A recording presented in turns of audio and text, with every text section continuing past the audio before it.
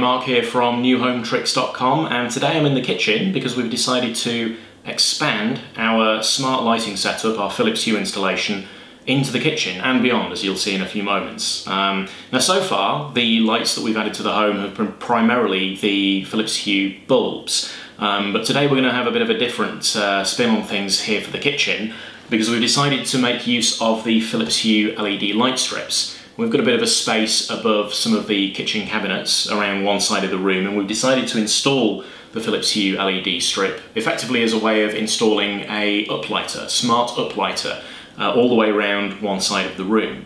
Now the Philips Hue light strips are pretty interesting. It's exactly as it sounds. It's a flexible LED strip that you can stick down to any surface. So in our case we're going to put this on top of some kitchen cabinets as mentioned, but you could put this anywhere. It could be under cupboards, it could be around the back or underneath a bed, it could be around the side of a television stand or around the back of a sofa, anywhere really where you want to have a sort of up, down or side lighter to create a nice effect. Now these things are available first of all in a starter pack, a 2-meter light strip that you can stick down. You can extend this up to 10 meters with the use of 1-meter extension kits that you can get, and these just connect onto the end of the first strip to extend it. You can actually also cut these down to size as well. They're cuttable every 33 centimeters, I believe, to allow you to reduce the length of it if necessary. And once you've installed this and extended it, it just counts as one light in your Philips Hue setup. There's also a couple of other things that we've got today. We've got the Philips Hue motion sensor, which is quite interesting. This is for motion activated lighting in your home, so really starting to get in the direction of a proper smart light setup here with lighting that you don't even need to consciously switch on, it just works automatically. And we've also got one of the Philips Hue white bulb. This isn't the colour bulb, this isn't even colour temperature changing, this is just the standard white bulb. We've decided to put this in one of the outdoor light fittings that we've got. Now technically, the Philips Hue bulbs are not rated or supported for outdoor use, but as long as this is kept in a weatherproof enclosure, there's no reason why it shouldn't work. It's just not likely to be supported by Philips as a recommended way of installing it. But then again, any kind of outdoor electrical connection that you're using is likely to fall under the same category. No reason why this shouldn't work as long as it's not exposed to extremes of temperature and as long as it doesn't get wet. So as long as you put it in a decent weatherproof enclosure, it should be fine. So what I'm going to do today in this video is I'm just going to start by unboxing some of the kit that we've got here, because it's stuff that we haven't really looked at before and it's not really similar to any of the other Philips Hue stuff that we've gone through. So I'm going to start by having a look at that and showing you what's inside the box. So we'll start with the Philips Hue LED light strip, the 2-meter starter pack. So this is the thing that you're going to need if you're going to install any kind of LED light strip from Philips into your home. You will need to start with one of these. This comes with the actual light strip and the power connector, whereas the extension leads, they don't have a power connector in the box, it's just for extending this. So let's take a look at what's inside. It's a fairly sleek box, so let's just slip the tape and have a look at what's inside here. So folds open like so, and then if we just lift the flap, so fairly straightforward inside. We've got the actual power adapter. This just pulls out like so, and then because presumably Philips ship these all over the world, you've got a adapter for the UK power connector. Presumably you'd get the relevant connector for your region wherever you are. So we've got the power connector there, I'll just put that to one side. And then of course we've got the actual light strip itself. So if I just take off the Velcro here, I'll take a look at what we've got. That just slips around the back. So this is the actual light strip itself. As you can see, fairly flexible. It's got some tape on one side that you can pull down to stick it down to the surface that you're installing it on. And then there's the actual connector itself on one end that's going to plug into the power adapter. So we've got the connector there, and then at the other end you can see that there's basically just a connection, and that connection is for if you install an extension strip onto the end of this. So I'll put this to one side as well. There's a few other things in here. Right, so this is the actual cable from the that's going to go from the power adapter that we have here through to the light strip. So if you actually look on the top of the power adapter. There's just a standard plug there, and if we have a look here, that's where that's going to plug into, and then on the other end of that you've got the actual brick for connecting this into, so that just connects into there like that by the look of it, and then there's a couple of bits of tape here as well. So this is quite handy because obviously where you might want to install the light strip might be not necessarily right next to a power socket, so having a decent cable on this is pretty handy. So Philips have thought of that, so that's quite useful. What else have we got in here? Just the obligatory installation manuals, warranty information, that kind of thing. So pretty straightforward really. I can imagine that this is going to be fairly straightforward to install. Just stick it down, plug it in, and then go through the setup procedure inside the app. So that looks fairly straightforward. Let's go and have a look at the extension kit. Okay, so this is the Philips Hue extension kit, and this is a 1 meter strip. That's what these are available in. So if we open this up, it opens up very similarly to the main unit. We'll see the 1 meter strip inside, so I'll put the box to one side for a moment. So this is a simple 1 meter kit, and you can see that on the end of the cable here, if I just hold this up a little bit closer, you can see there are some pins, and these are for, that's for connecting into the actual main strip itself. And then on the other end, there's effectively a kind of a socket that you can plug another extension kit into if you wish. You can extend the main strip up to 10 meters in length.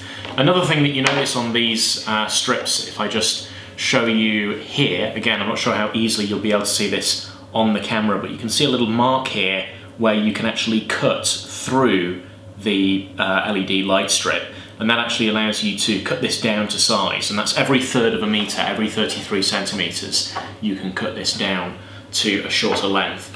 And I suspect there's not going to be much else in the box here other than, yep, a couple of bits of paperwork. We've got the little installation guide and warranty information here. So we'll just put that to one side, and next up we'll take a look at some of the other bits of kit that we got today. So this is the Philips Hue motion sensor. So this allows you to actually activate your lights by motion rather than having to manually turn them on or set schedules for activating the lights. So we'll take a look at this and have a look at what's inside the box. So just slip through the tape here, and then we open that up.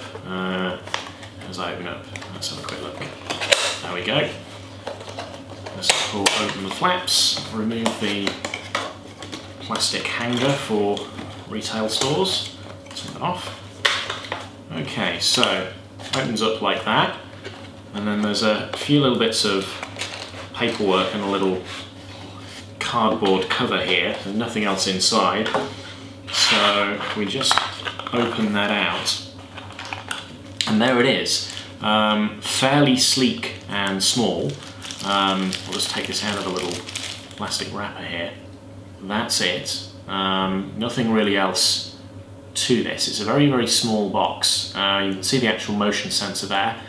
There's what I presume to be a little LED light here, presumably to indicate power, and then there's a little tag here which presumably is currently protecting the battery to stop it from being activated when it's actually in the box. So I won't pull that out now. And then on the other side we've got the obligatory bits of paperwork, guarantee and installation guides, and we've also got an actual installation kit here. So a couple of screws, a little plastic plug, and then some sort of stopper here, or some sort of plastic component of some kind. Let's have a quick look at what that is. Alright, okay, so this is magnetic, so presumably that is actually how that attaches to there. Yeah, so that just hooks onto the back like so. So what we actually see with this is that you would use one of these two screws to actually affix this magnetic holder to the wall, and then simply clip that on so it attaches magnetically to the wall. So that's quite a neat installation mechanism. It does require a battery of some kind. Not sure what battery is in here. There's a little screw holding the back in here, so I won't take that off just now, but it'll be quite interesting to see how that all works and how well that works once we've got it added to our Philips Hue system. We're going to try that in a few different locations, maybe here in the kitchen, possibly elsewhere in the house, but obviously in the next video we'll see how that goes. Next up, there's another device that we've bought today which I want to show you, and that's for installing outside. So we'll have a look at that next. Okay, so this is the Philips Hue white bulb, and this is for installing, well, this is something we're going to install outside the home, just next to our front gate. Now, as previously mentioned, Philips don't really rate or support their lights for external use, but as long as this is kept weatherproof, I'm sure it won't be a problem. And I've read online that there are others who've used these outside, and as long as they are not exposed to extremes of temperature, or as long as they don't get wet, then it's generally fine. Now this is the Philips Hue white bulb, as I say, so this doesn't do colour changing, it doesn't do colour temperature changing, it simply allows you to turn it on or off and change the brightness from within your Philips Hue system.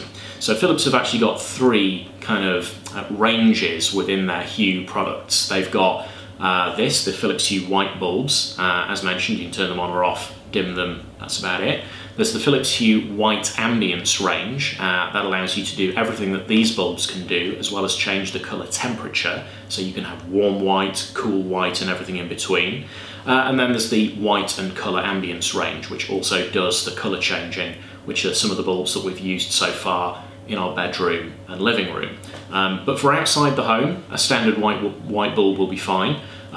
This is certainly a lot more affordable than the full colour changing bulbs. Here in the UK, the full colour changing bulb costs about £50. We were able to buy this white bulb for about £15, so a little bit more affordable.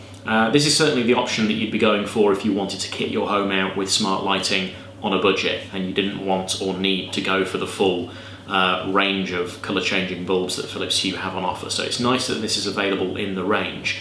It's also something that's going to be quite useful in parts of the house where you just don't need the full colour changing experience, you know, areas like the landing and stairs areas of the house, that kind of thing. When you don't want full colour, this sort of thing is perfect. So let's have a look at what's in the box. I suspect it's going to be fairly straightforward, but nevertheless, we'll just cut the tape on both sides here. Any more at the back? No. And we'll just open that up, put the penknife away. So open the flaps, pull this up and over, and that's what's inside on the top there. Just pull that out, and there's the bulb inside the cardboard holder. We just open this out a little bit. Just put that to one side. So you can see that this looks a lot more like a regular LED light bulb compared to the colour changing bulbs, the White and Colour Ambience and the White Ambience bulbs. This one is less unique in its shape.